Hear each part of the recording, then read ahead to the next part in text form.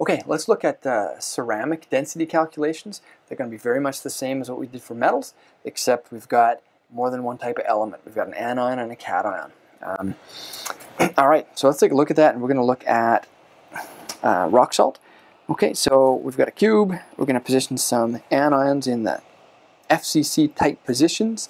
Okay, and then we're going to see nestled in amongst them in these little interstitial sites are these cations.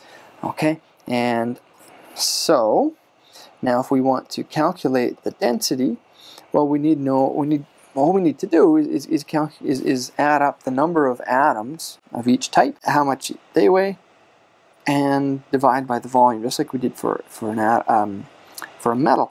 So the only difference is you'd have the number of cations times the atomic weight of the cation plus the number of anions times the atomic weight of the anion in the numerator, instead of just having one type of atom.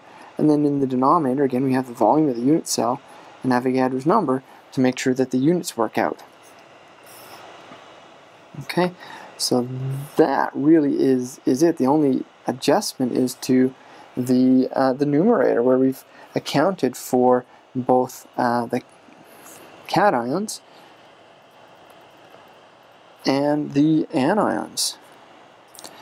Okay, and that's the anions there, anions.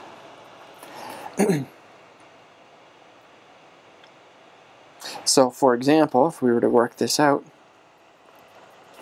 just initially for rock salt, okay, just really quick, you could actually add them all up. You get 1/8 at each corner times 8 corners plus the 6 faces at a half of an atom each.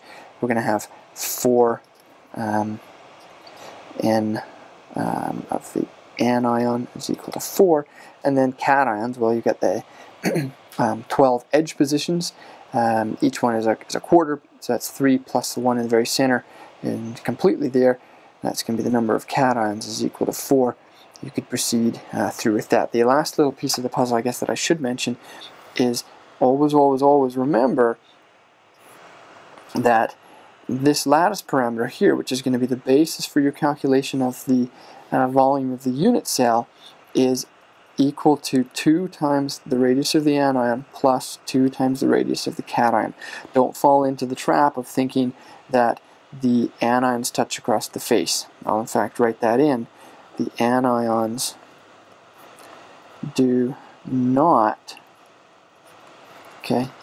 touch sorry about that, touch along face diagonals.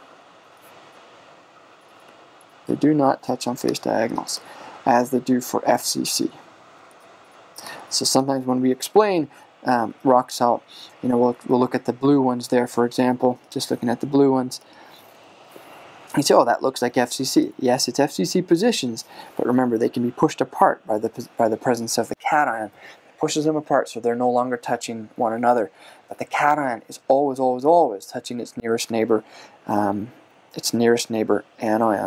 And so that means that this cation here, for example, will be touching those 6 nearest neighbor anions.